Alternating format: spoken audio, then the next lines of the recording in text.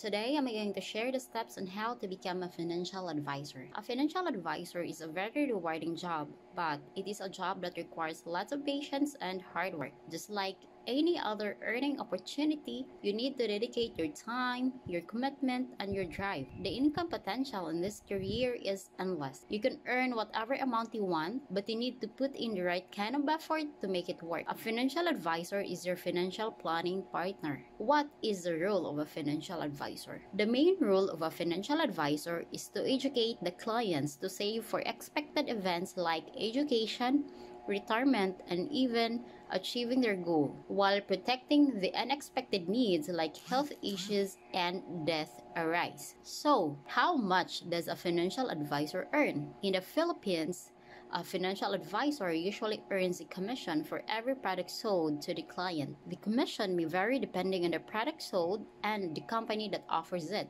On average, the commission per product is around 30 to 50%. Most insurance companies in the Philippines offer quarterly bonus, travel incentives, and free HMO and life insurance to their financial advisor. Career growth, flexibility to work at your preferred time and place. Here are the 5 ways on how to become a financial advisor. 1. Choose an insurance company that you believe in. 2. Contact a financial advisor from your selected insurance company. 3. Secure an agent's training program from the company.